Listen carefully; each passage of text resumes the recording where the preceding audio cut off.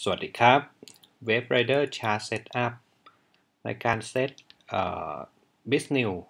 Processional ในคลิปนี้นะครับ ก็จะอธิบายการเพิ่มวอลลุ่มเข้าไปในชาร์ตนะครับว่าทำอย่างไรบ้างนะครับเราก็จะไปที่ Insert Study นะครับเสร็จแล้วไปเลือกที่วอลลุ่มนะครับใน Indicator นะครับถ้าเรากดตัวอักษรก็ไล่ไปที่ตัว V นะครับตัว V ก็จะมีวอลลุ่มให้เราเลือกอยู่หลายตัวทีเดียวนะครับก็เลือกวอลลุ่ม Color EMA ก็ได้นะครับ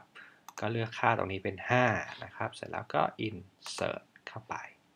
นะครับเสร็จแล้วครับอันนี้ลองเซตพารามิเตอร์นิดนึงนะครับในส่วนของ appearance เนี่ยถ้าเราอยากจะเห็นแท่งหนาๆหน่อยเราก็ใส่ให้มันเป็น3นะครับโอเคเห็นไหมครับ เท่านี้เราก็สามารถเห็นวอลลุ่มนะครับที่มีสีเขียวและวอลลุ่มถดถอยก็จะกลายเป็นสีแดงนะครับแล้วก็มีเส้นค่าเฉลี่ยสีชมพูอยู่นะครับเป็นเส้น5เพื่อบอกว่าวันไหนที่มีวอลลุ่มผิดปกติวันไหนที่มีวอลลุ่มน้อยกว่าปกติบ้างนะครับถ้าแท่งวอลลุ่มต่ำกว่าสีชมพูก็น้อยกว่าปกติถ้าวันไหนแท่งวอลลุ่มสูงกว่าสีชมพูก็มากกว่าปกตินะครับ